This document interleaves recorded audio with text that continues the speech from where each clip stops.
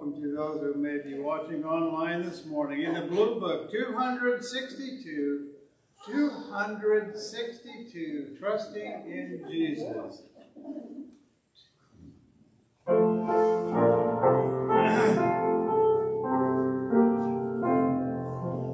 Simply trusting every day, trusting through a stormy way, even when my faith is small, trusting Jesus, that is all, trusting as the moments fly, trusting as the days go by, trusting Him where He falls, trusting Jesus, that is all. Brightly doth His Spirit shine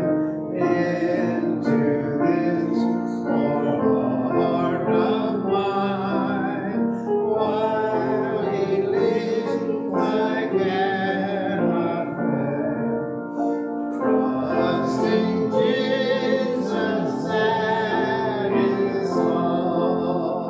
Trusting as the moments fly, trusting as the days go by, trusting Him where He falls, trusting Jesus, that is all.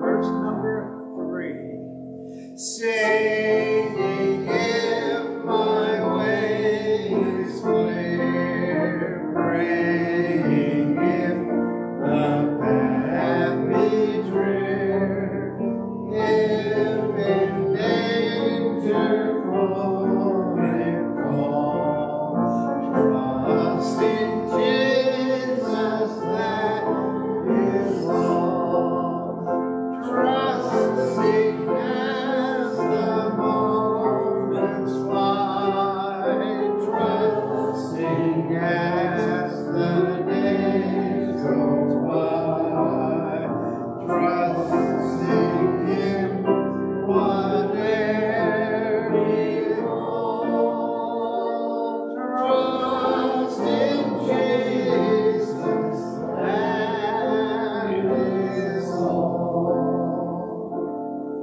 Father in heaven, we're grateful and thankful that we can be here in your presence this day.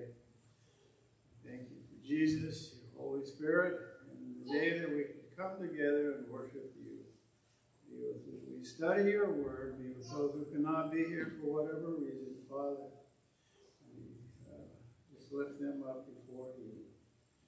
For in Jesus' name, amen.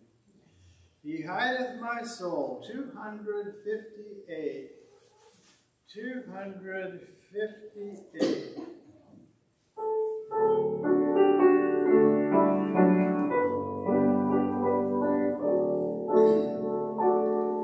How wonderful Savior is Jesus, my Lord.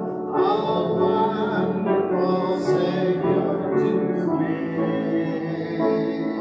He hideth my soul in the depth of the rock.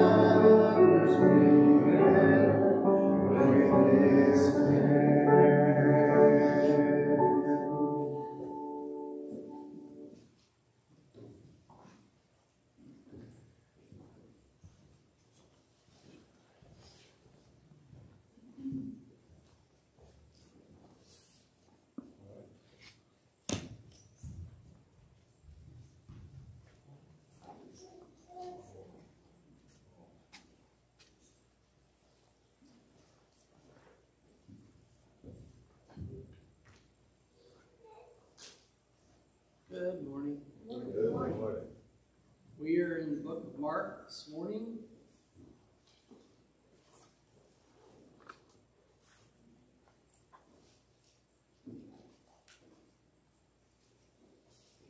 Chapter 15, verse 39. Lord, we thank you for your word, and we thank you for this gospel we've been able to explore and the things we've learned so far. Pray, Lord, you will speak to us and show us things from your word this morning, just to learn and grow. We pray in Jesus' name, amen. Mark 15:39. When the centurion who stood there in front of Jesus saw how he died, he said, "Surely this man was the Son of God." Some women were watching from a distance. Among them were Mary Magdalene, Mary the mother of James the younger and of Joseph, and Salome. In Galilee, these women had followed him and cared for his needs. Many other women who had come up with him to Jerusalem were also there. It was preparation day, that is, the day before the Sabbath, so as evening approached, Joseph of Arimathea, a prominent member of the council, who was himself waiting for the kingdom of God, went boldly to Pilate and asked for Jesus' body. Pilate was surprised to hear that he was already dead. Summoning the centurion, he asked him if Jesus had already died. When he learned from the centurion that it was so, he gave the body to Joseph. So Joseph bought some linen cloth, took down the body, wrapped it in linen, placed it in a tomb cut out of rock. Then he rolled the stone against the entrance of the tomb. Mary Magdalene and Mary, the mother of Joseph, saw where he was laid. When the Sabbath was over, Mary Magdalene, Mary the mother of James, and Salome brought spices so that they might go to anoint Jesus' body. And very early, on the first day of the week, just after sunrise, they were on their way to the tomb. We'll stop there. So, when the centurion stood there in front of Jesus, he cried these words, "Surely this man was the Son of God." Now, centurions, they were kind of hardened soldiers. You know, you don't appoint a centurion, but you had to work your way up the ranks to be a centurion. And centurion was soldier that was over 100 men. That's where that comes from the word century, 100, you know. So this was a soldier who had proven his worth to the Romans. He made his way, you know, to the point of being over 100 people, and this day he was in charge of the execution party that was happening. There were three different executions, and unfortunately, these kinds of centurions had done this kind of thing over and over and over again, so they kind of been hardened to it, you know, and cold, and watched people die all the time. But he had been watching Jesus and, you know, all the events that surrounded Jesus all day, and we have no idea, you know, what may have opened his heart. But just, you know, as God tore open the veil that day, he must have done something, tore open this man's heart to really see the truth, you know, of what was going on here. And just like one of the criminals on the cross next to Jesus, at some point, he changed his tune as well. And, you know, it says at first that he was among the mockers. And then at some point, he decided that Jesus was innocent, and he got converted. And so something like this must have happened to the centurion as well. Yeah. It says in Luke that he praised God, and then he said that. He praised what? Praised God. Oh, praised God? Uh-huh. Oh. It said the centurion, seeing what had happened, praised God and said, "Surely this was a righteous man." Yeah. So, you know, perhaps earlier he had witnessed things. I mean, Jesus had his ministry over 3 years, and being a centurion, you know, he might have been appointed somewhere where he heard Jesus preach, or maybe even saw one of his miracles. Maybe that was the starting point. But even if this was the first encounter that he had with Jesus here, there was a lot of things that happened that day. And probably, you know, just things that, like I said, since he had seen this kind of thing over and over again, saw that something was different about this situation, you know. The way that Jesus interacted with those that were mocking him and spitting on him and crucifying him, you know, just the kind of attitude he had on the cross. He had to have heard, you know, when Jesus said, "Father, forgive them, for they know not what they do." That must have, you know, touched him probably. He also probably heard, you know, when that criminal came to the Lord and got saved, and that whole conversion. And the darkness that we talked about last week, you know, that fell over the land at high noon. So, through all these things, you know, Jesus kept his faith, you know, and his attitude stayed in check all the way till his last breath, you know. So he witnessed all these things, and perhaps it was one thing that convinced him, or maybe it was just all the little things added up together.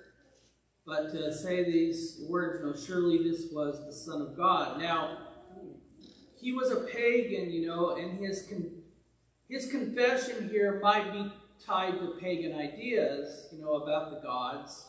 I mean, the Romans believed in all kinds of gods. So for him to say he was the Son of God, it might have not been as theological as we think that it's sounding here. But on the other hand, it could have been. He probably was aware that this is one of the things that Jesus actually was accused of. I mean, that's why the Romans put him on the cross, because he was claiming to be a king, claiming to be the Son of God. On the Jewish trial, that was the thing that put him over the edge to go ahead and hand him over to the Romans, because remember, the high priest asked Jesus specifically, "Are you the Messiah, the Son of God?" And he said, "Yes, I am." So he probably was aware of that, being in charge of everything. He probably was aware of all the things that Jesus was sentenced for and all those kinds of things. So he may have understood exactly, that what Jesus was claiming to be and understood that way. But there's no doubt that Mark wants us to think that when we read that. Remember, Mark's the one writing this gospel, and when he's recording that, he wants us to see that this secular man, proclaimed that Jesus was the Son of God. And what's interesting is this is how Mark started his gospel. So if you go back to the beginning, Mark chapter 1, verse 1, it's right there, because it says, "The beginning of the gospel about Jesus Christ, the Son of God." So he uses that term, Son of God, the very first verse of his gospel. So that's kind of his theme, I think, that he's trying to push. All the different writers kind of have their theme that they push up. Matthew was all about Jesus being king. And Mark, emphasizes him being the Son of God. And also in verse 11 of that first chapter, the Father says, "You are my Son, too, whom I love. With you I'm well pleased." So Mark's gospel, emphasizes how he was called the Son of God. And the centurion was correct, in what he said. And that's exactly what happened. The Son of God died on our behalf and demonstrated who he was at that moment, bearing our sin. And then verse 40 says, "Some women were watching from a distance, among them Mary Magdalene, Mary the mother of James the younger, and of Joseph and Salome. In Galilee, these women had followed him and cared for his needs. Many other women who had come up with him to Jerusalem were there also." So, if you compare all the gospel accounts together, you can kind of figure out who these women were. Separately, you can't really figure it out, but if you compare them all, because they all call them different things. So, if you compare Matthew, John, and Mark together, it seems to indicate that Salome was the mother of James and John. Remember James and John, the two Zebedee boys. John is the one also that wrote the gospel. And then James, his brother, was the one that got beheaded right after Stephen did. Herod beheaded him. But remember, she had come to Jesus earlier and said, "Could you give my two sons the right and left-hand seats of your throne?" This is that woman. Salome. And and also if you compare them, it looks like she was Mary's sister. Because one of the Gospels says it's Mary's sister. So it looks like John and Jesus were cousins, if that's true. I mean, we can't be 100% certain, but they name these certain women, and each one names the women. And so one of them says it's Mary's sister, the other one says it's Salome, and the other one says it's the mother of James and John. So you put it together, it's, that this is probably Mary's sister, and that John was Jesus' cousin. And then you have Mary, the mother of James the younger, and Joseph. Well, who's that? Well, if you compare the other accounts, Mary, the wife of Clopas, it says. And James the younger, he was one of the 12 as well. So he's the James, the son of Alphaeus. He doesn't get talked about a whole lot. But remember, there was two Jameses. You had James the son of Zebedee, and you had James the son of Alphaeus. So this is James the son of Alphaeus. And so anyway, she was married to this guy named Clopas. Now, there's another person that was there as well. Mark and Matthew don't mention her, but it's Mary, the mother of Jesus, of course. John is the only one that mentions her. And why don't Matthew and Mark mention her? Well, probably because, remember in John's account, when Jesus is up on the cross, he says to John, "This is your mother now."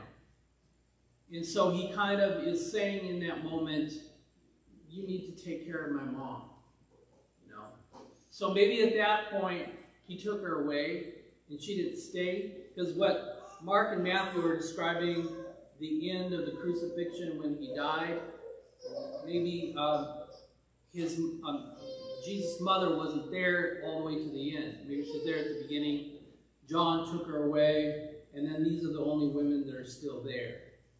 So that's kind of one way to kind of make sense of it all. You know, when you try to, they have these harmonies of the gospel. We can put everything together and see.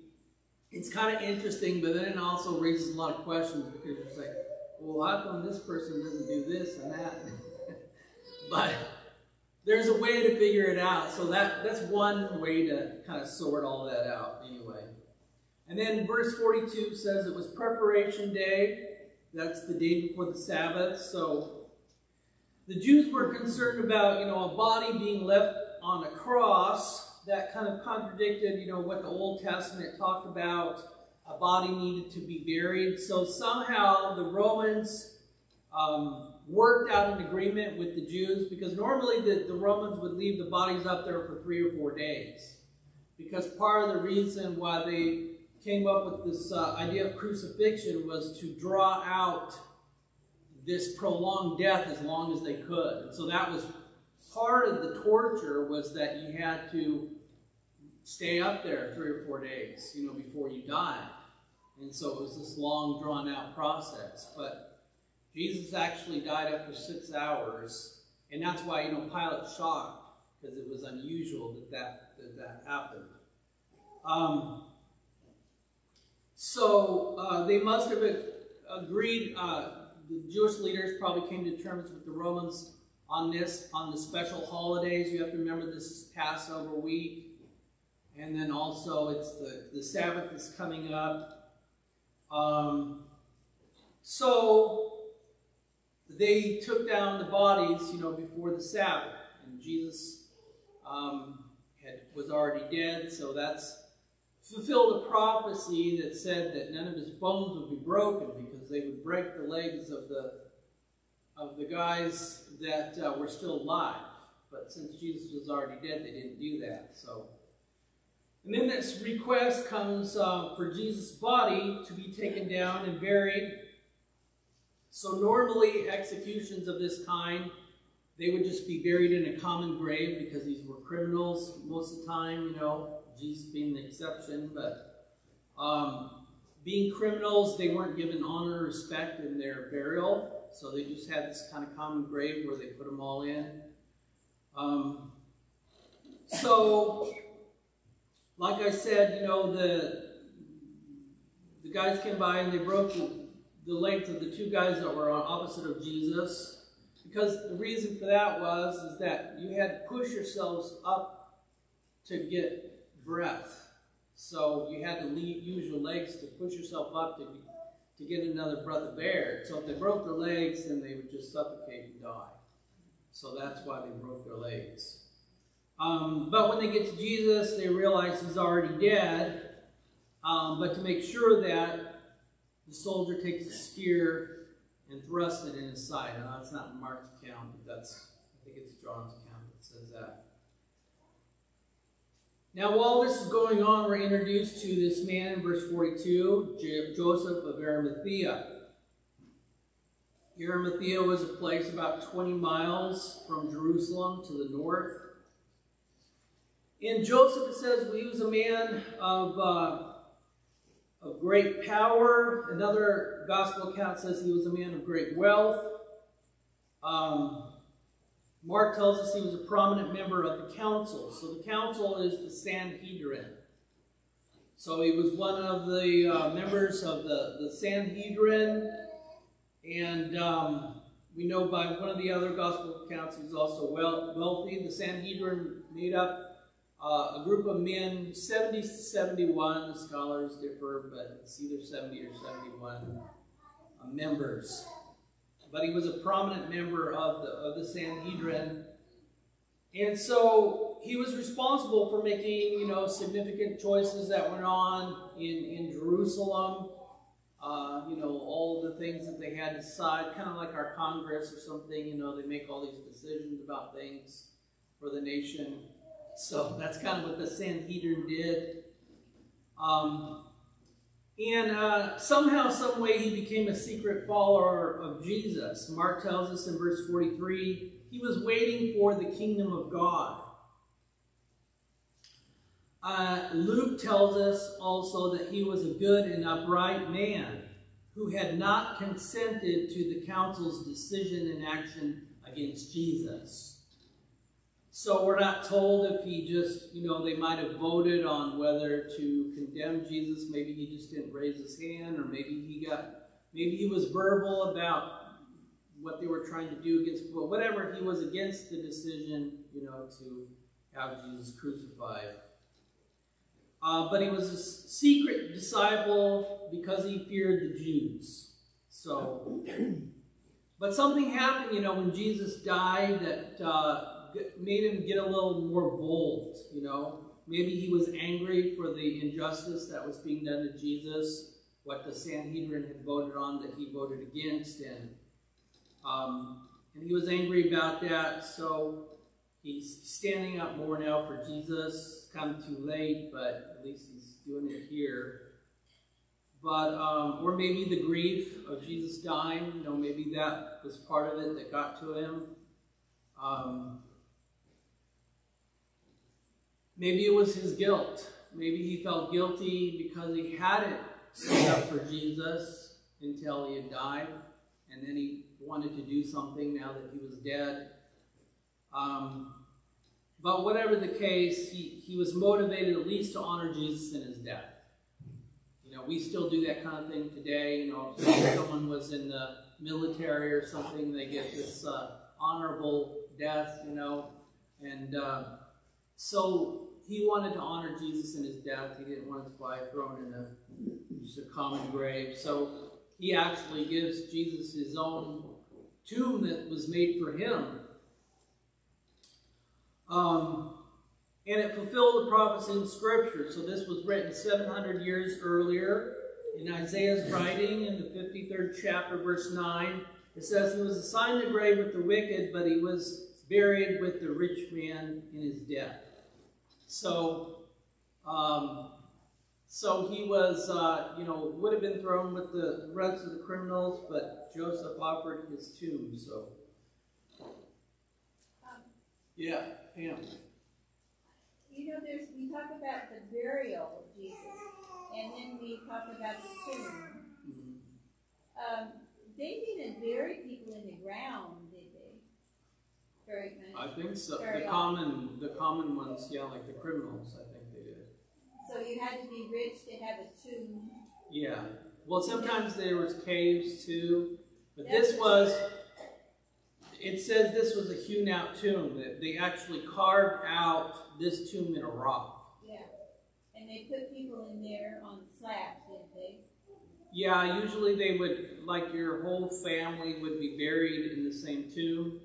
What they would do is if you were buried and then after your body decomposed and the skeleton was left, then they would put the skeleton in a box. I think it was called an ossuary or something like that. But anyway, they put them in a box, and then that would leave space for somebody else to be laid there. But sometimes they would have 2 or 3 places where they could be laid.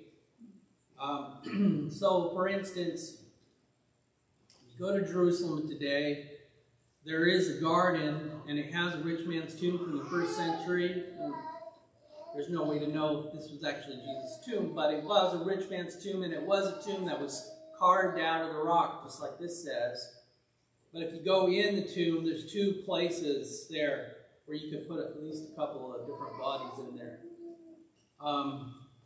But the scriptures say that Jesus was the first one. No one had ever been laid in this tomb, so it was pure. It was, had never been contaminated by a dead body or whatever. There was just a brand new tomb, and Jesus was the first one to be laid in there.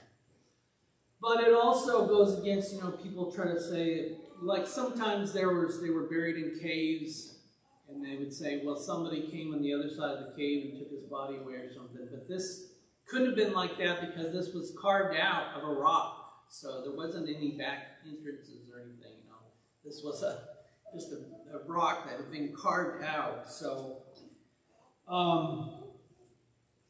Joseph didn't want Jesus to die, the way that criminals without respect. So he takes advantage of this opportunity.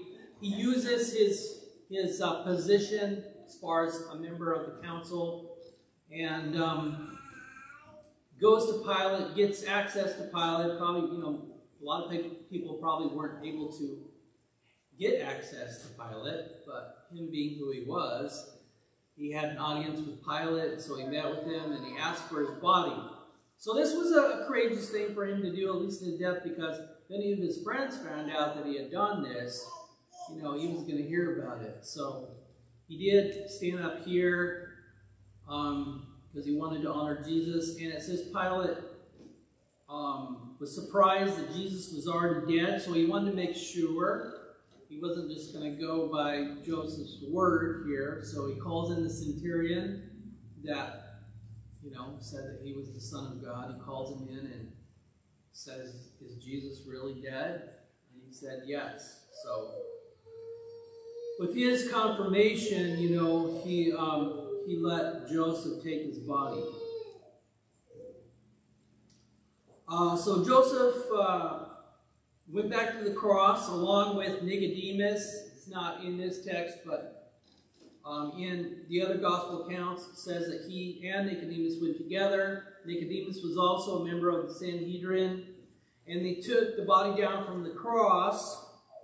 And they would have followed the normal customs of the day, which was they would wash the body and prepare it. Now, they only had a few hours because the Sabbath was coming.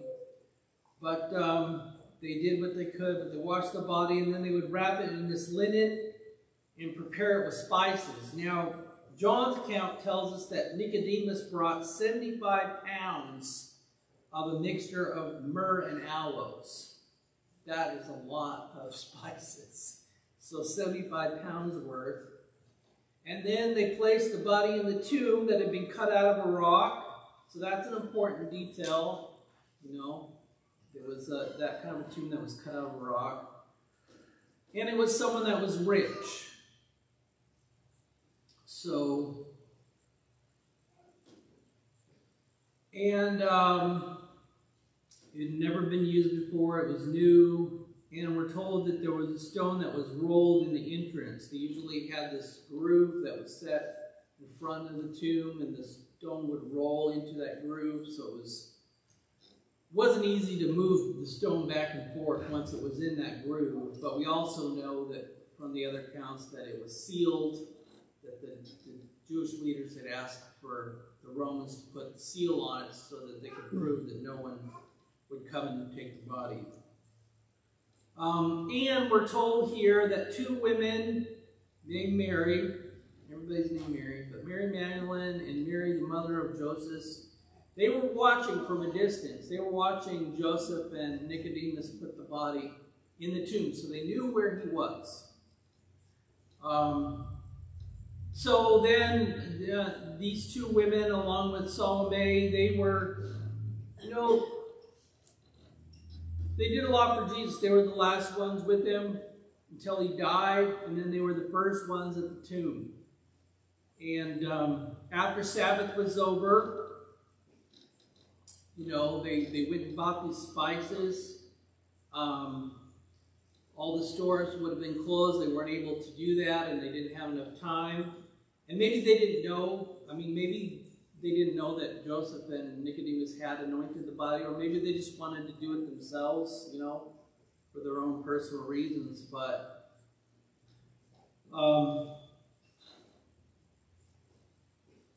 this day, you know, the Sabbath day must have been really hard on all of Jesus' followers.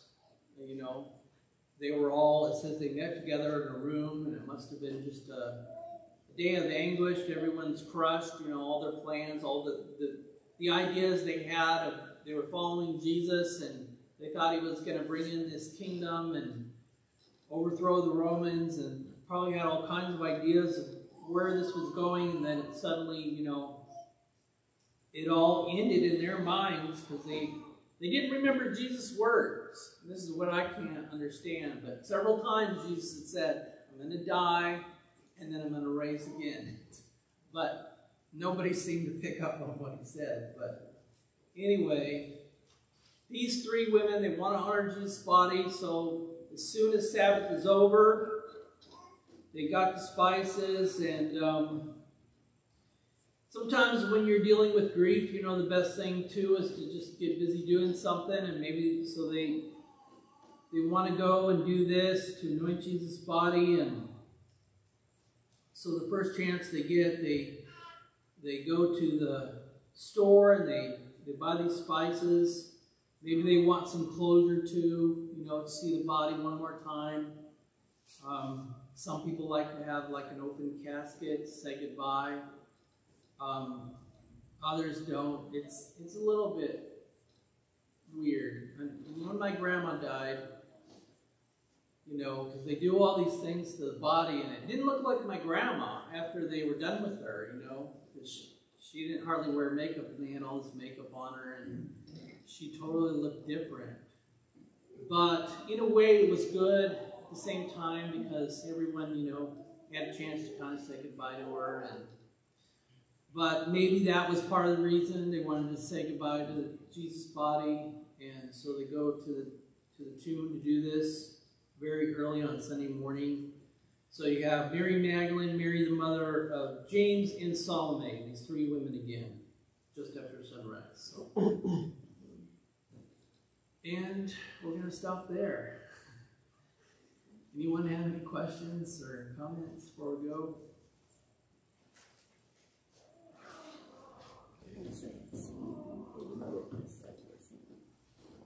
Father, thank you so much for all that you do for us, and we just so grateful for all that Jesus did on the cross to save us from our sins and to give us eternal life, and we are so ever grateful for all those things, and seeing all the prophecies come true in Scripture and all the things that were being fulfilled. And pray as we go into our time of worship today that you just help our minds to be focused and to have the right attitude, help us to be grateful, and that you can be honored, and we just give you all the praise this morning. We ask it in Jesus' name. Amen.